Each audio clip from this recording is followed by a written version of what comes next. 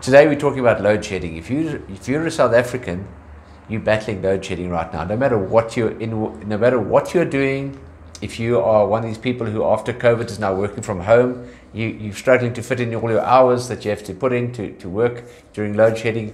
If you've got children at school is so online at the moment, especially high school.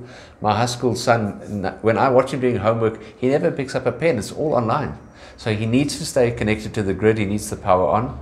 If you've got a business running from home, or you've got a small business like myself, where you're not in a big building where there's massive inverters and generators and so on, you're having to look after your own electricity. If you're in any of those categories, load shedding is really affecting your productivity.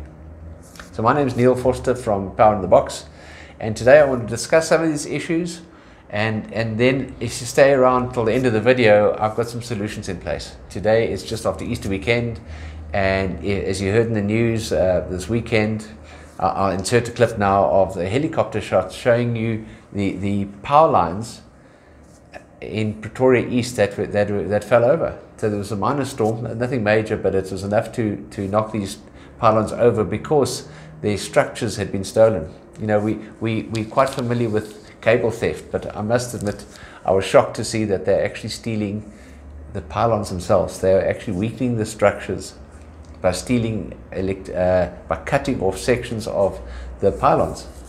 And of course they're weakened, and then all you need is a bit of a storm and over it goes, and suddenly you've got half a city without electricity. So one of the solutions that we have to find for load shedding has got to do with poverty. And on the one side, you've got the social, economic effects of poverty that are right throughout this country. But you know, from a crime prevention point of view, more attention needs to be put on the scrap metal dealers. Somebody is buying this copper, somebody is buying the metal, and those are the people we can target. We're facing theft of the cables and now the pylons. Who knows how many other pylons have been damaged and are waiting to fall over. And every time one of them falls over, or some of them fall over, it causes damage, and we have extended power outages. Then you get the allegations of corruption. And in South Africa, you know, it doesn't matter how much money you throw at a problem, you just wonder how much of it gets siphoned off in corruption. But I'm also not going to deal with that right now, but it's a factor. It's a real factor. It affects whatever the plans are. We've got a new Minister of Electricity. I don't know why we need one of those, but clearly we do. And he's been appointed to solve this problem. And I've been listening to one or two of the things he's had to say, and basically he's saying he needs money. He needs money to fix the problem, and we've got to throw money at Eskom. And my concern is, you throw money at Eskom, whose pockets does it go into? But nevertheless, he's saying we need more money, and we need to keep the old non-green coal-fired power stations up and running for longer. And then you have the issue of capacity. You know, we know our grid is right at capacity. So at the smallest problem, you've got one power station going out, suddenly the whole grid is affected. We're not producing enough power. Typically what happens with the power station, you have scheduled maintenance, and at certain periods you would actually switch certain sections off to maintain them and to replace things. But now we don't get to do that. When you do that, you can actually go to tender, you can get the things at the right price, you can plan it all, have everybody there, all the consultants and specialists you need to be on site to do the job, and it's done with minimal hassle. However, when you don't do that, when you don't do scheduled maintenance and you have a breakdown, now suddenly it's an emergency. The right parts aren't there, you've got to import parts, and you have a whole power station sitting, functioning at much reduced capacity because of a relatively small problem, but the part isn't available. And then of course there isn't time to go to tender to get it done properly, so you get ripped off when you buy the parts. That's just the fact of life with engineering. If you're not able to do scheduled maintenance, you're actually going to hide into nowhere. So we've got all of these problems. We have capacity problems, we have corruption problems, and we have poverty. Load shedding is not going to end this month. It's not going to end next month. In fact, today, if you look at this screenshot of my load shedding app, it shows you that we're on level 5 today, and it's midday at the moment, so we've still got another 3 times today that we're going to be shut off. And then tomorrow it looks like another 3 times. And heaven help us if we go up to schedule 8 or more, because according to my app, if we're on schedule 8, we get no electricity tomorrow. That's it, according to my app. We have no, it means lights off all day, because 8 seems to be the maximum, and yet we have this new minister, Minister Ramokgopa, I think I hope I said his name correctly. He in an interview a while ago, he said we need to prepare for stage N. And I read another article this morning where they're having to redo the schedule, so we go all the way up to 16. We're being shed at level 5 today, and we've been off 4 times for 4 2-hour sessions. And the minister himself is saying get ready for level 10, whatever that may be. It looks to me like lights out. So what do we do about it? We're now in it.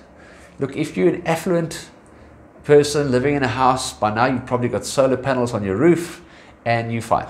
But what if you're living in a rented house? What if you're renting property? What if you're living in a townhouse complex? What if you're living in a cluster and you're renting it? You have no option to go solar. You just can't go solar because it's not your property, not your house. You can't go installing things. And in a townhouse complex, I really, really feel for the townhouse dwellers.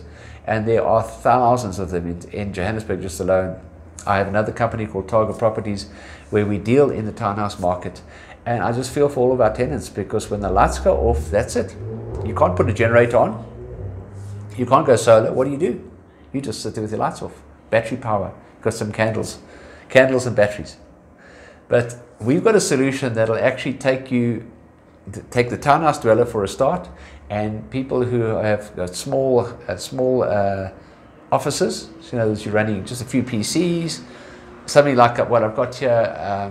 You can see at my desk here, I'm simulating one now, but I've got a laptop and a desktop running, and a light and my Wi-Fi, and I'm all running it off the power in the box, which you see down there, which is essentially a hybrid inverter. And what this inverter is designed to do is it's designed to take a combination. It's called hybrid because it combines solar, if you want it, and the grid power, and it takes the energy from both solar and the grid, and it stores it in the battery, which lives in the box.